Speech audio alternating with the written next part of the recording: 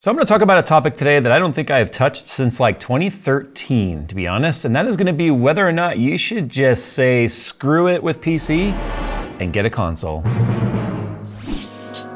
NZXT's BLD is a quick and easy way to get a new gaming computer. Build a gaming PC on your budget using the built-in configurator, which now includes Intel's 14th gen CPUs featuring faster cores with increased core counts and speeds up to 6 GHz for an overall better gaming experience. Don't want to build it yourself? Then choose from BLD's pre-configured player PC systems built with performance and various budgets in mind. To see the full lineup and specs of the NZXT Build Player Series pre-built PCs, follow the sponsored link in the description below. Okay, so the conversation of console versus PC has been going on since probably the Atari, to be honest, and then the Nintendo and the Super Nintendo and GameCube and N64 and all that stuff, and it's just gone on and on and on because there is definitely two schools of thought when it comes to computers versus consoles. So today we're going to talk about whether or not you should just kind of say screw the idea of building yourself a computer or buying a pre-built and just getting yourself a console. So there's pros and cons to both, obviously. And the reason why we're even having this conversation is I've actually been noticing an uptick in the amount of inbox questions I'm getting about whether or not they should just buy a console. And I was actually having a conversation recently with someone who is not a PC enthusiast in any regard. They have a laptop for work, like that's it, and they don't game or anything like that, but they have a kid. And they were just like, should I get a computer, do you think? Or do you think I should just get a PlayStation 5? Right? This person has not played games at all since they graduated college a few years back, and now they're kind of getting some free time back to themselves after they're done with their graduate program and stuff, and now they're just, I have some time, so what should I do? So it really kind of got me thinking and get some real food for thought here. And an unbiased one, because one might assume that because I am a DIY PC builder that I would just automatically be like, PCMR only, you know, console peasants. And I don't actually think that way because fun fact, I own a PS5 as well as multiple computers. Technically I have a PS4 and the last Xbox I had was actually the Xbox One S, I think it was. But yeah, Xbox, we'll talk for a second here. This kind of shouldn't even be considered, to be honest. There's no reason. Microsoft has actually made it pretty obvious and pretty public that they're moving away from the whole hardware side of things because with Xbox, the Xbox app on PC, when it comes to Windows-based PCs, you can pretty much get any game available on Xbox on a computer. And guess what? It's gonna run better on a computer than it does on an Xbox. However, but that also means exclusives too are available on PC that are Microsoft exclusives on Xbox. So that line has been drastically blurred. There was actually quite a while there where you couldn't get Xbox exclusives on PC, including Halo and stuff like that. Like Halo was like the Halo title, no pun intended, for the Microsoft platform, that being Xbox. And then with PlayStation, specifically PlayStation 4 and PlayStation 5, like the Sony exclusives that line is starting to blur now to where a lot of the titles that you would want a console for exclusivity, which was really the main selling point of wanting a console, is starting to make its way over to PC. Now the most recent very big, very large IP that made its way over to PC was The Last of Us, and that was a completely remastered title. So the game itself is like 10 years old, the first one. So that kind of shows, like, for PC owners, if I didn't have a PlayStation when The Last of Us was out and was huge. I heard everyone talking about it. It was all over YouTube. It was all over Reddit. Everyone was just like losing their mind over how good the story was, and I was just like, cool. I don't know what it is because I don't have a PlayStation. So obviously when it ported over to PC and was remastered, I was extremely interested in it. Fun fact though, it kind of really correlated with the launch of the TV show, and so on HBO, and so it really piqued my interest because I saw the show first, then I played the game. But console ports, or I should say exclusives on like PlayStation, are starting to make their way over to PC more regular now, where it's about a year or so, but a lot more studios are making it obvious that they want to support the PC gaming platform as well, because let's face it, it is a huge platform. So one of the positives to consoles, like we've talked about, is the fact that you're gonna get like those day one exclusives available to you right off the bat. Now, most consoles now are moved over to digital format as well. They do have discs available to them too. That was one of the things that was a positive to consoles in the past, but not quite as much these days, was the fact that if you had a game, you had a disc, you were done with that game, you could sell that game to a friend, make some money back, or online or whatever. You could sell the disc, and then that person could play the game. It wasn't DRM'd to a console or to an account. Because of the fact that discs are kind of archaic at this point, and there are still disc versions of the consoles available, Almost everything now is digital content. So initially, one of the downsides to consoles was the fact that you couldn't necessarily expand the storage. Now on Xbox, you could get an external hard drive hooked up to it. It was a spinning drive, and it was actually quite expensive to get those external drives plugged into your Xbox. It was a good chunk of the cost of another Xbox. Or you could sell your Xbox and try to get one with the larger storage inside. Now back then, like a 256 gigabyte Xbox was like huge. Like 120 was like the max for the longest time. Then there was like 40 gigabytes, which were like the base models. And you might have been able to hold a couple of game saves and such on there, and maybe a couple of downloaded titles, but you still heavily relied on discs.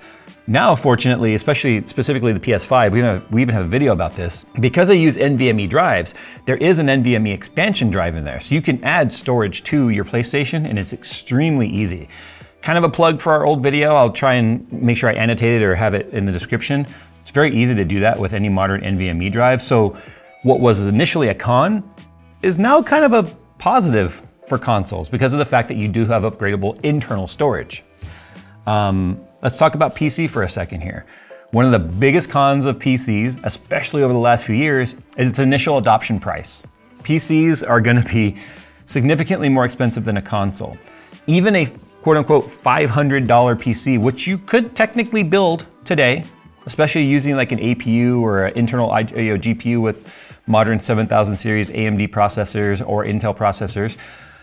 They're not, believe it or not, a $500 PC is not going to be as good as a $500 console when it comes to graphics fidelity and overall playability, simply because of the fact that we are talking about such a huge hardware iteration configuration possibility when it comes to computers that you just don't know how the title's gonna run. There's too many different graphics cards that you could potentially put in there, different types of storage, different CPUs. Are they old CPUs? Are they newer CPUs?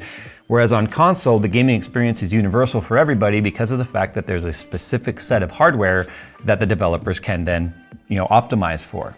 That's why there's always a difference between PC titles and console titles that are cross-platform and such, because of the fact that it takes time to make sure that they're at least optimized for both. More often than not, they're optimized for console, over-optimized for PC, because they'll just rely on the PC's brute force approach to having better hardware to run a game that maybe isn't quite as optimized. The downside about console is every time there's a new generation of consoles, the brands, Xbox has done this as well, tends to leave the older console titles behind. What I mean by that is there's not necessarily forward disk compatibility. So if you are running, like if you had a PS3, getting a PS4, a lot of the times those discs would not work in a PS4. Same thing when it comes to Xbox. If you went from like an Xbox 360 to an Xbox One, there was a list of titles where they were compatible, where you could take an old disc and run it on the new platform, but it didn't always guarantee that it was going to work. So it was kind of like you had to sort of cross-reference whether or not an old disc would work in a new console. So you can't upgrade it either. You can't upgrade the experience. You can't make it faster or stronger. Not to mention, as consoles are coming out with new revisions as time go on, like now we have the PS5 Slim. This is not a Slim, this is like the very first OG PS5 before they even started changing the coolers and stuff inside of them. There's no hardware changes that you can really upgrade and make your experience better. So they target 4K, but for most titles on like console, they target 4K 30, which is if you're a gamer, 60 FPS is the sweet spot. Like you want 60 FPS or higher when it comes to gaming. The nice thing about PC is you can build a $500 PC that can give you 60 plus FPS in 1080p medium settings. And even PC at medium settings is going to be much nicer to look at than the way that the graphics are basically out of the box configured for consoles. Not to mention, you can't even really go in and adjust most of those graphic settings in games in console because, again, like I said, they're very locked down to the hardware that's known to exist in that platform.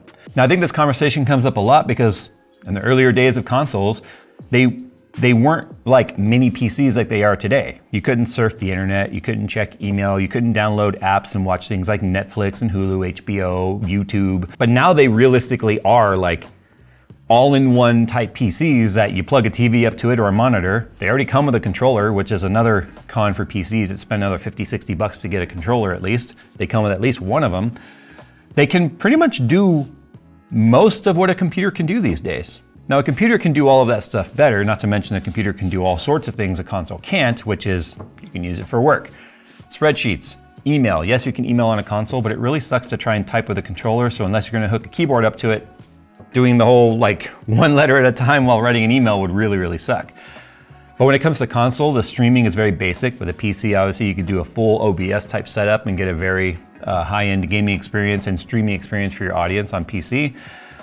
You can upgrade it, like I've already said. You can start out with parts that maybe are just enough to get you by today, but making smart choices means you give yourself an upgrade path and make sure that you have options in the future to be able to upgrade the system without having to change your entire platform. Not to mention you can make it yours. Aesthetically, you can choose a case that you like.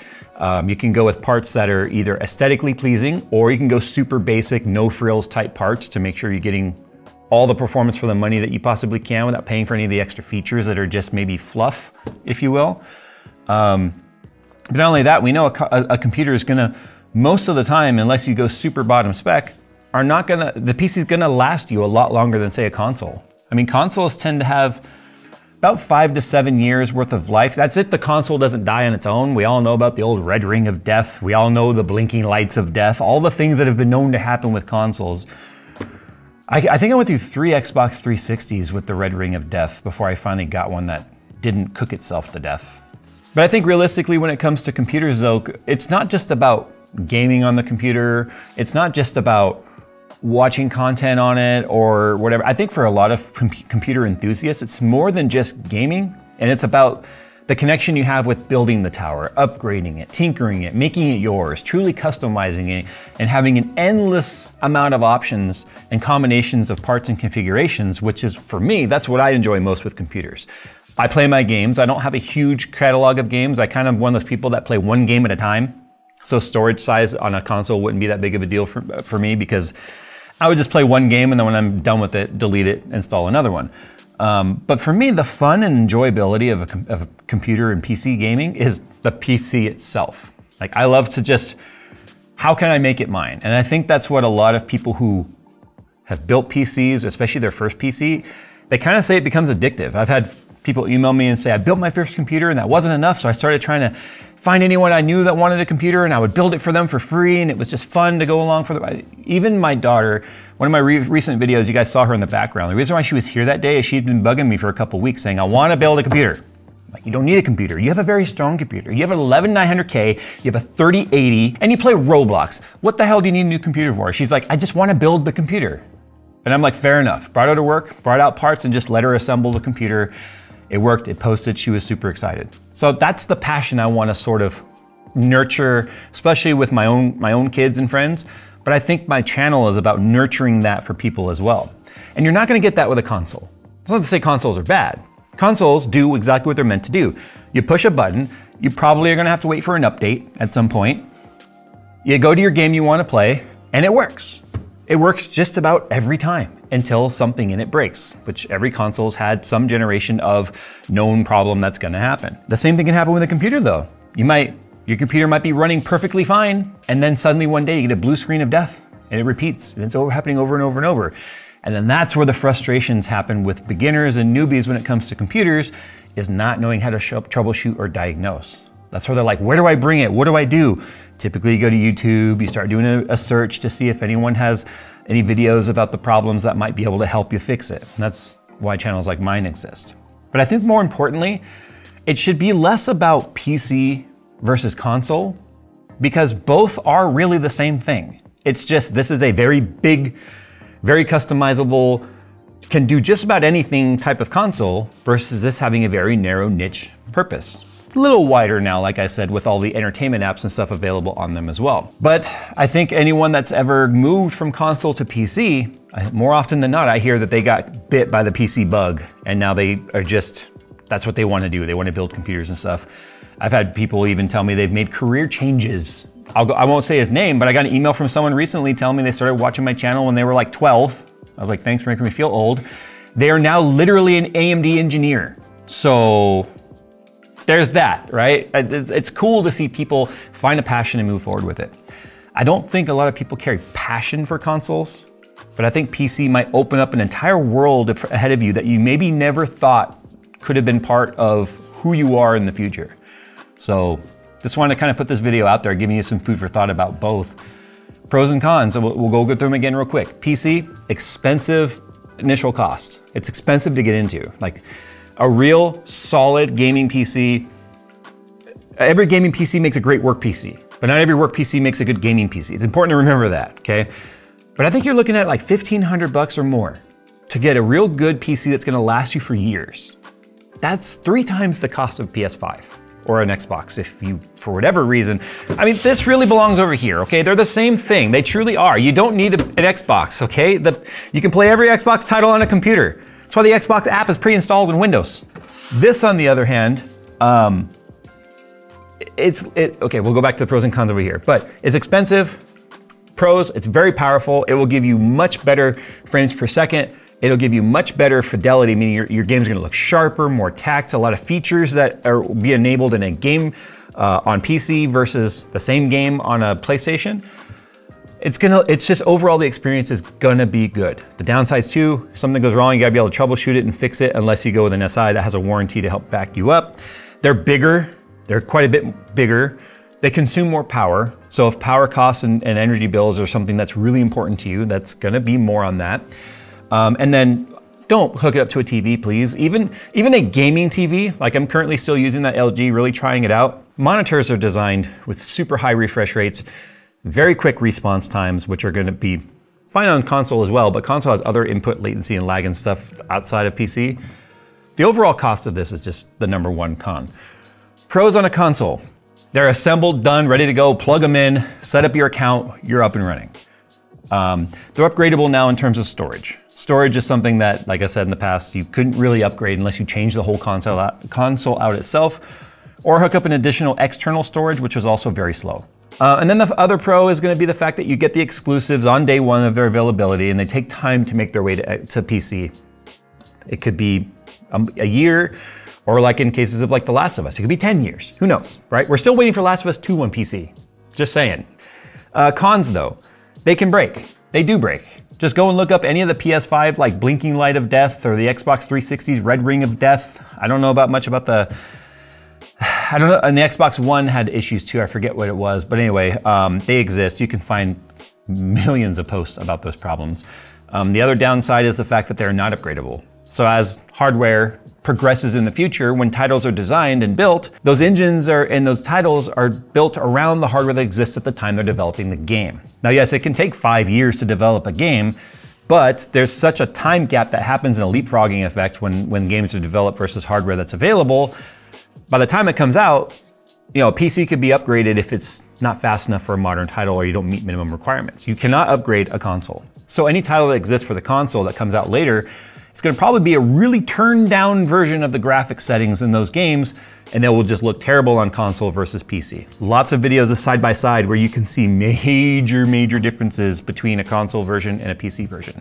Another downside too is it's not a full function computer like a computer is. There's so many things you can do on a computer that are outside of gaming and stuff. Like, would I have ever thought that my passion for computers would lead to a complete career path change and owning my own company talking about it? I guess you could do that about consoles as well, but I think there's a lot less passion surrounding a console than there is for computers. But that's a personal choice. That's it may not be important to you. But then again, 500 bucks, all in and done. Anyway, there you go, guys. I just want to put out this video. It's something that's kind of been on my mind lately, and I want to put something out there for people right now that might have been on the cusp of trying to decide, is now the time to build a computer? I mean, prices have sort of returned, like pretty much have returned to normal. I'm going to do a video here in the near future where we look at something like a 3080 versus like a 4060 to see whether or not, where are we now with hardware prices and performance and stuff? And is it worth just buying new versus used, etc. So we'll do more stuff like that, which I think is really up a lot of people's alleys because of the initial buy-in cost. Like I said, it's very high on PC. So sound off down below. Do me a favor, put your top 5 reasons why you would choose one over the other. And be brutally honest. I think this might actually start a little bit of a war down there because for whatever reason, I think people just decide to pick one side or the other. But you can also be like me and just own all of them.